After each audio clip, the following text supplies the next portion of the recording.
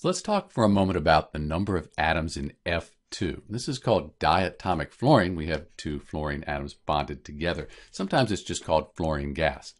So the number of atoms, this 2 here, this is called the subscript. That tells us that we have 2 fluorine atoms. There's a 1, our coefficient of 1 in front of this, but we really ignore the 1. So we have 2 fluorine atoms in the fluorine molecule here.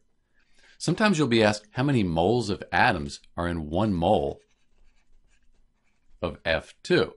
1 mole of atoms has Avogadro's number. So since we have 2 fluorine atoms here, we would multiply 2 times Avogadro's number, and that would give us the number of atoms, the number of fluorine atoms in 1 mole of F2, diatomic fluorine, sometimes called fluorine gas. So in answer to our question, this 2 tells us that we have 2 atoms of fluorine in a molecule of fluorine here. This is Dr. B, and thanks for watching.